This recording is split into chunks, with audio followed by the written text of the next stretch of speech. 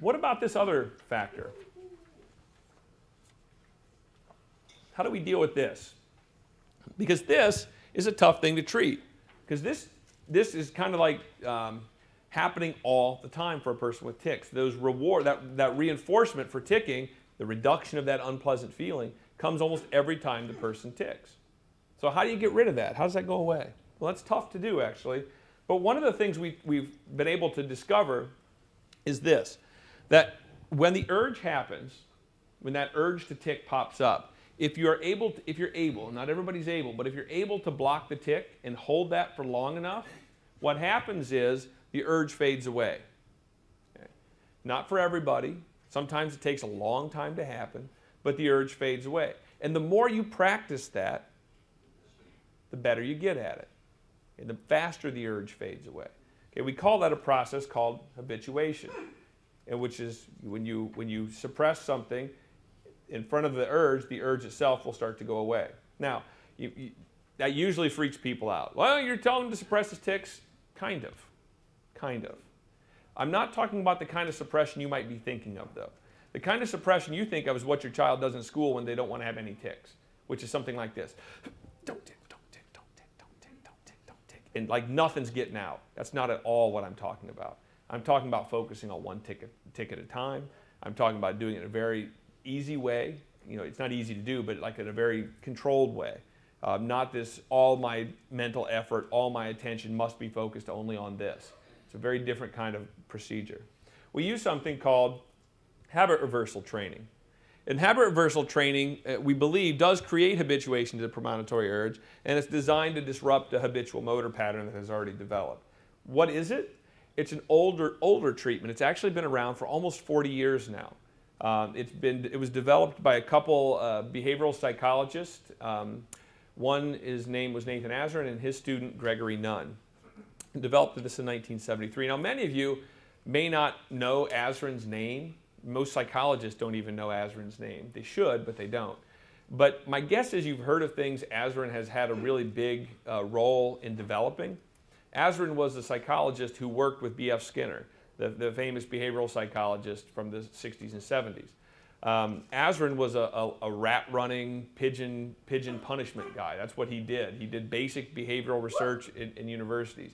And at some point, he had a change of heart, and he wanted to start doing more clinical work. And he started developing clinical treatments based on what he learned in the labs. And a couple of the treatments that he's had a big hand in developing, like you can almost say he's the founder of them. Have you ever heard of timeout? That was Azarin. Have you ever heard of something called token economy or sticker charts? Yes. That was Azarin. So these are core parenting things now. They're not like, crazy things. We all kind of do these things. And Azarin was really kind of at the forefront of developing this. When he was kind of one of the founders of behavior therapy. And this is just one of the little things that he developed a long time ago that's been tested actually for a long, long time. It had three main components: awareness training, competing response training, and social support. Awareness training is to teach the child, we treat one tic at a time, by the way. We don't ever try to treat all tics at one time. We try to treat tics from the most bothersome tic to the least bothersome tic, and we go one tic at a time. And we start with that first tic, and we first teach the child to become more aware of it. All right? Now, everybody with Tourette syndrome knows that they have tics, but they don't often know when they have tics. There's a big difference. You can know that you have tics, but you don't always know when you have tics. Now, some people do. Some people are hyper aware of it. But many times, people think they're more aware than they actually are. All right? So the first thing that we try to do is to teach kids to be more aware of when they're ticking. Now, some people get concerned and say, wait a minute, if you make your kid more aware of it, isn't that going to make their tics worse? The answer is no, if you do it the right way. There's a difference between becoming self-aware and becoming self-conscious. Okay? Self-awareness is created when you point out to people that they're doing something in a very non-threatening, non-punitive way. Okay? That creates self-awareness. That gives you the basis for changing things. Self-consciousness is brought about by a very different history. Self-consciousness is brought about, basically what self-consciousness is something's pointed out to you in a very negative way. You become aware of something through negative consequences. Okay? You get punished or yelled at or screamed at or belittled or made to feel stupid every time a behavior occurs. You'll become more aware of that behavior and you will feel bad that you are doing it. That's self-consciousness. Making someone self-conscious of their tics probably makes them worse. Making someone self-aware of their tics makes them ready for change. And so there's a difference there. We focus on enhancing self-awareness. We also do, then, after we train them to become more aware of their tics, we do something called competing response training. Competing response training is teaching them to do something that physically prevents the tic from happening, and they do this behavior for a minute or until the feeling goes away, whichever takes longer. Every time the feeling shows up, the urge shows up, or the tic itself happens. So it would look something like this. And we would do awareness training. We teach the child to be more aware. And actually, in the next session, I'll show you how that looks, what it actually looks like. But we teach you to be more aware of the tic. And it would say, every time you do the tic, we want you to do a competing exercise. Now, we'll pretend we have a child with a neck tic, like this. And so every time the child feels the urge in the back of the neck, or even starts to do the movement, we would say, we want you to do a different movement. What I want you to do is, we're going to call them your exercises, and I want you to put your chin down slightly and tense the sides of your neck. Just really gently, not so much that it hurts or shakes or anything like that, but just gently tense the side of your neck. And I want you to hold that position for a minute or until the feeling goes away, whichever is longer. At the end of the minute, you ask yourself, is the feeling still there? If it is, you keep going. If it's not, you let go. Okay? So the kid does this. At the end of the minute, the feeling's gone, then they just kind of relax their neck and go on. And then the urge comes back and they're right back to this. All right? They would do that over and over and over again. Now, a couple of things that people get concerned about, they ask, wait a minute, does the urge go away? Does it really go away? And the answer is, for most people, yes, if you wait long enough. Sometimes the first couple waits are really long. I'm talking like an hour and a half, you know. That's very rare, but that can happen, all right? I can remember a case that we had. It was a person who had a very violent neck shaking tic. And he came to our clinic and he asked, you know, he had tried a lot of different kinds of medications and a lot of different kinds of things, considering deep brain stimulation at that point. And he came in and he was meeting with one of our therapists who was actually brand new. He had just started. Okay? And the guy was talking about it, the patient was talking about it with the therapist, and I was behind the mirror watching the session like I usually do when I'm training new therapists. And this guy said, you know, I'm doing this, and I'm at the point where my physicians have told me I'll be paralyzed if I keep this up. I mean, it'll eventually cut into my spine, and that'll be it. I mean, I'll lose all feeling in my arms and potentially legs. And my student asked him, well, how many times a day are you doing this violent neck jerking thing? And the guy said, about 80 times a day. And it was just this really, you could hear snap, crackle, and pop every time it would happen. And so I looked at my student, and he was turning like 16 shades of pale because he was so nervous about what he was seeing in front of him. So I ran around and started to talk to this guy. And I said, look, you know, I want you to understand what we're going to do in terms of treatment, because I want you to understand what you're getting into before you actually start it. You've got a very serious case here. And I said, what we're going to teach you to do is to notice when you're about to do this tic. And I said, I bet you get a feeling in the back of your neck, you know, or somewhere around your neck before you do this. And he goes, yeah, it comes right up the back. And I said, okay, does it go away when you tic? And he goes, yeah, it does. For a short period of time, it goes away. I said, okay, what we're going to teach you to do next session, not now, but we're going to teach you to do next session is to notice when that feeling shows up and to notice when you're doing the tic all the time. He goes, believe me, I know when it's happening. I said, okay. Well, then what we're going to teach you to do is to do something that prevents that tic from happening whenever you feel like you have to do it. And what we're going to find is that that feeling will probably go away over and over. If you practice it over and over and over again, that feeling will go away faster and faster and faster. And he said, that feeling goes away? That was his first question. That feeling goes away? And I said, well, in many cases, yeah, it takes a long time sometimes the first time, but if you practice it, it goes away faster and faster. He said, okay, well, I'll think about it and I'll give you a call for next week. So he called next week, and again, I was behind the mirror, my student was in the room, and my student asks him, so how'd the week go? Ready to get started? He said, you know what, the week was awesome. And he said, well, you know, how many times did you tic? And he said, 5 times. And my student said, 5 times a day? That's great. Down from 80. And he goes, no, 5 times the whole week. That was it. And the 5 that came out looked like this. And so I ran around the room and wanted to find out what was happening because we hadn't treated anybody yet. We hadn't done anything yet. And so I asked him, I said, what? We didn't, I like to be able to help people without doing anything. I mean, that's great. If I could just wave a magic wand, but it seems a little unrealistic. What happened? He said, well, I'd never thought about the fact that this urge could go away. And this guy was kind of scientifically trained. He kind of had that mind about him. He wanted to test things, and he was skeptical about things, so he wanted to test it. He said, so, as soon as I walked out of here, I had that urge run up the back of my neck. I felt it. And I decided, you know what, I'm not letting it out this time. Now, remember, people with tics can suppress their tics to some extent. They do have that ability in many cases. So he said, I wasn't going to let it out. And it got so bad. He said that feeling just got awful. It got awful, and I had an hour-and-a-half drive home, but I would not let it go. And it went up and down a little bit, but it was still pretty bad. It was intense, but I would not let it go. And I just kept driving. And he said, I got home, I talked to my wife, and told her how the session went, and I went out into the garden, and then she came out, and we were talking. And before I knew it, it was gone.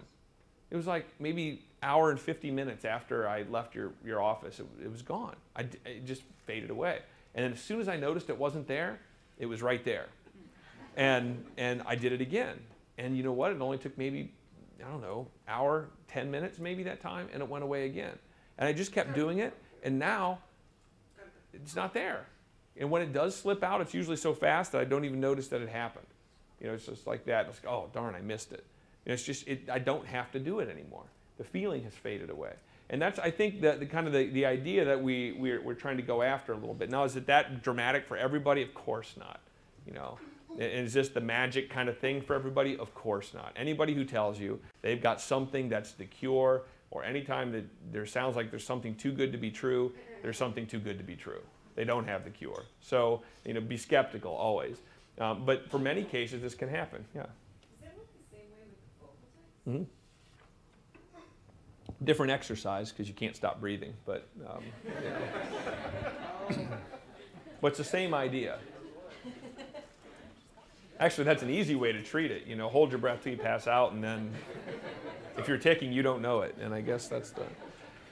So let's talk about habit reversal and the evidence. The evidence for habit reversal is extensive. There's more evidence for habit reversal in terms of raw numbers of studies than any medication out there for tics, by far. It's not even close, actually, because there's 30 years of data collection behind this. In 2007, it was determined to be an effective treatment by the American Psychological Association Clinical Psychology Division for adults with Tourette's. There have been a lot of different trials that have been done, almost all of them showing some kind of benefit. The problem with all of these trials have been that they've been very small up until this date. And they have been published in journals that most physicians don't read. And most physicians the physicians are the ones who are getting these kids originally. You go to your pediatrician, your neurologist, your allergist, all those kind of folks. Psychologist isn't the first person on your mind when your kid starts ticking, all right? So, we've got to think about where these things have been published. In about 2002, I think, the TSA had been getting a lot of questions, I think, would be the way to put it, suggestions from their membership about trying to come up with treatment alternatives. How do we come up, we've got some medications, but we seem to have hit a wall. We don't seem to have a lot of new stuff coming out in terms of treatment options. Do we have any non-pharmacological treatment options? Most parents are kind of hesitant to put their kids on medication of any sort at first. That's something they weigh heavily. Do we medicate? Do we not medicate? I just don't know. And I think if parents were given the choice between trying medication and trying something other than medication, I think they'd like to at least have that option. And I think the parents at the time were saying the same kind of thing. So the TSA went in and collected people from around the country who they knew had been doing some work in behavior therapy. And it's this group here. They brought us together and they locked us in the LaGuardia Marriott and said, you guys come up with an idea for a non-pharmacological treatment option, give us a path forward. And so we quickly, because we were locked in LaGuardia Marriott, came up with a suggestion for how we get some kind of non-pharmacological treatment option. We knew a couple things. We knew that habit reversal had to be a core element of this treatment, of any behavioral treatment, because we already knew that it had some power behind it. We also knew that habit reversal probably didn't go far enough because it didn't really address those kind of external environment things like reactions to tics or the situational variables that make tics worse. And we needed a systematic way to sort of address those too in treatment. So we combined habit reversal with those function-based interventions and a couple other things to create this what we called comprehensive behavioral intervention for tics, or CBIT. We proposed to do 2 very large studies. These are actually the 2 largest treatment outcome studies of any treatment where tics is the focus in Tourette. So these are larger than any medication trial for where tics is the focus. And we developed a child study and an adult study. And we were going to compare behavior therapy to a psychoeducation and supportive therapy control condition. All right. We did these studies. We got them funded through the National Institutes of Mental Health, and they both basically had the same kind of design. We took them, we randomly assigned the kids and the adults into the CBIT or the control condition.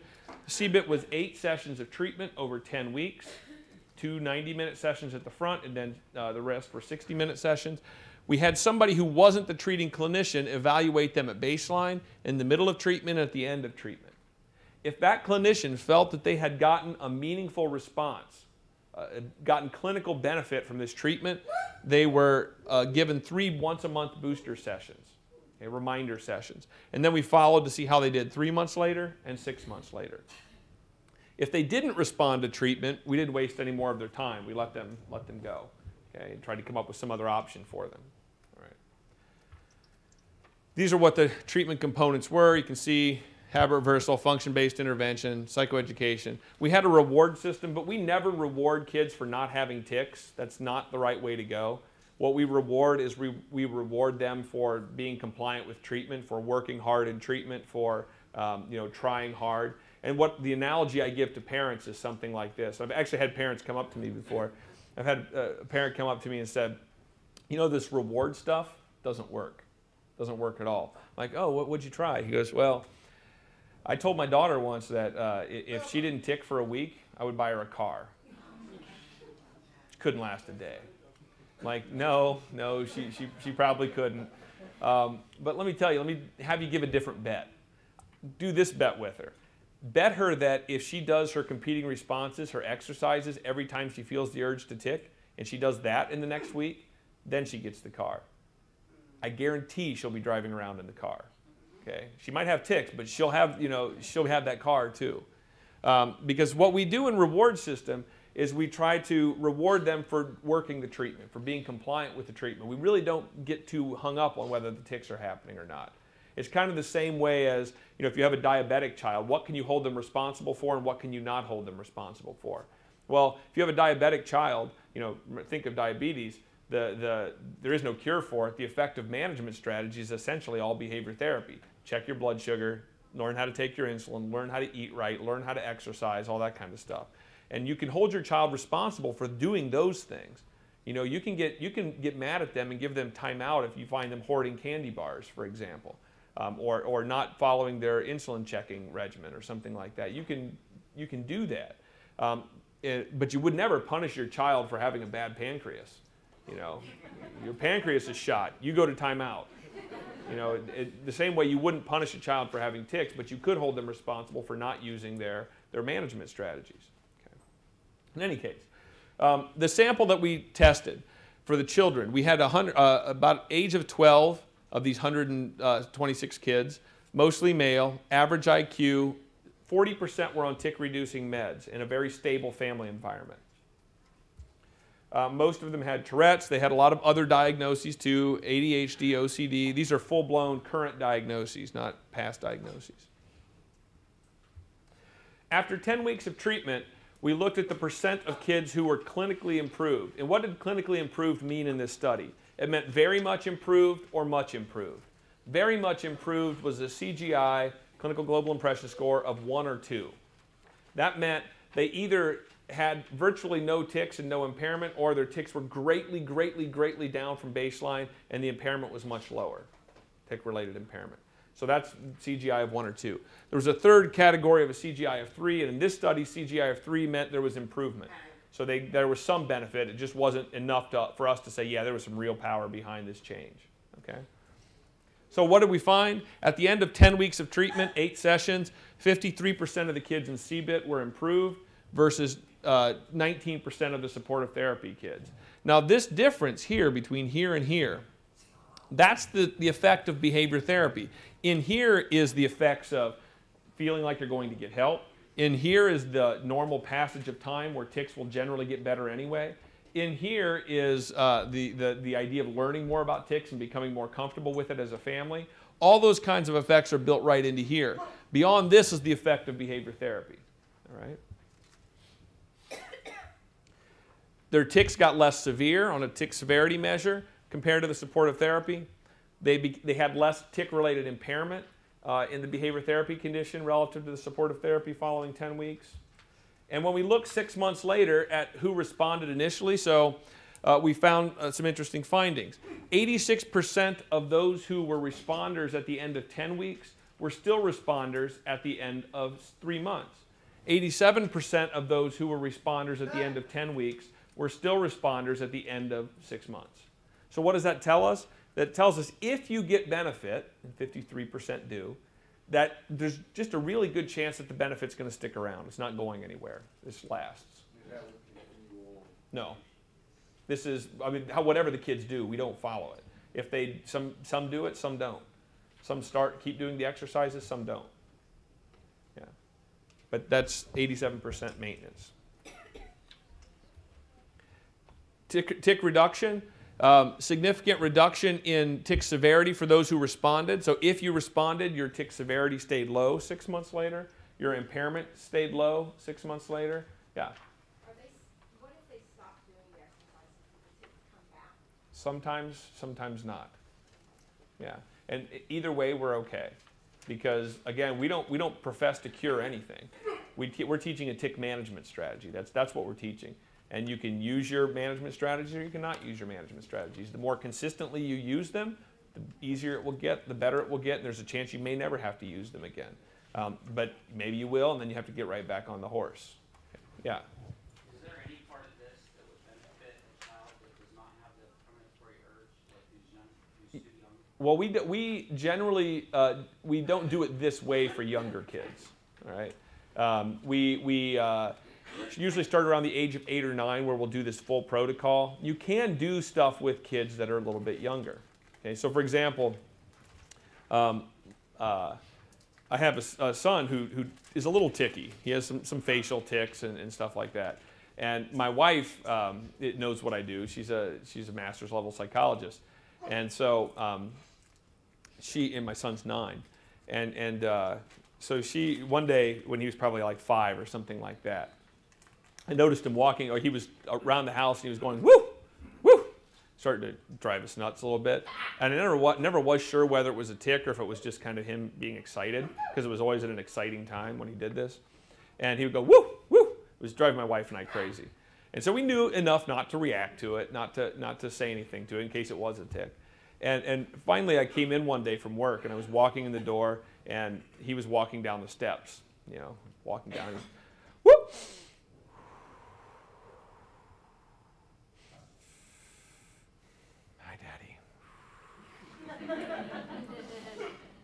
What you doing, Sullivan? Mommy told me whenever I felt like I had to do this, or when I did it, I should do breathing until I don't feel like I have to do it anymore. Okay, good job. It stopped. It never happened again. Okay. And another example, I was coaching him in baseball, and I'm watching him from the dugout, and he's on first base. And I saw him out in the outfield on the first base, and he was sitting there like this with his glove. This is when he was about 7. And he looks up, it's a nice day out, and I'm in the dugout watching him, and I see him look up at the sun, and he goes, I'm like, I haven't seen that one before. Come here, buddy. What you doing? I don't know. Which is true. They never know what they're doing. They're just kind of hanging out and existing. What are you doing, buddy? I don't know. What I saw you do that. What was that? He goes, I don't know. I felt like I had to look at the sun. I felt like I had to do it. Oh, okay. Hey, whenever you feel that again, next time, just put your glove down and hold your hand at your side and make your neck a little tight like this. And just do that until you feel like you don't have to do it anymore. Okay? All right, Dad. Trots back out to first. Moves up like this. looks at me, and I'm like, did that a few times, and that was it. Never happened again. You know, can we do it with younger kids? It looks different. It's not quite the same the way we do it maybe in session, but I think you can. They don't always have to have the feeling. They don't always have to have the urge, and this can work. It's harder to treat a little bit sometimes if they can't become aware of the urge, or the urge just isn't there. The truth is, though, even younger kids, most of them have the urge if you know how to find it. The problem is that isn't that the younger kids don't have an urge, it's that they don't really have language to describe what that is. They don't know how to talk about it. Okay, so there's a piece of that. We looked at something else too. What happens to other behavior problems, other issues that kids with Tourette's often have if you treat their tics, if you successfully treat their tics? Because there's some concern in different parts of the literature. You know, people who write like notes or popular press books, sometimes you'll read these kinds of things. There's not much data to support what they say, but they write about these concerns that if you teach kids to stop their tics like this or reduce their tics like this, that it'll have negative side effects. And some of the negative side effects is that they'll get more anxious, they'll get more stressed, they'll have more trouble paying attention, they'll get angry at you, those kinds of things. And so we wanted to look at that. And what we looked at here is this is the child behavior checklist. This is a big measure of all problem behaviors in children, like a global measure of behavior problems in kids. And what we found was that in kids whose tics got greatly reduced as a result of behavior therapy, the kids who got CBIT successfully, 6 months later, all of their behavior problems were lower. They just had lower behavior problems. When we looked at the specific types of behavior problems, if they got successful benefit from CBIT, if their tics were successfully reduced as a result of CBIT, then 6 months later they were less anxious. 6 months later they were less disruptive. So there seems to be some positive spillover. If you get significant benefit from this, there can be significant benefits in other areas beyond just the tics. Now, what about comparison? How does this stack up? Yeah. Do you have any insight about children who would have gotten benefit and then stopped practicing? Sometimes their tics will come back. Sometimes they don't need to do the practices anymore because there's just no urge to tic anymore. And if they're still ticking and they're just not getting on board with the treatment? Then their tics might go back up. I mean, that could happen. If it cycles back up again, it could definitely do that. Yeah.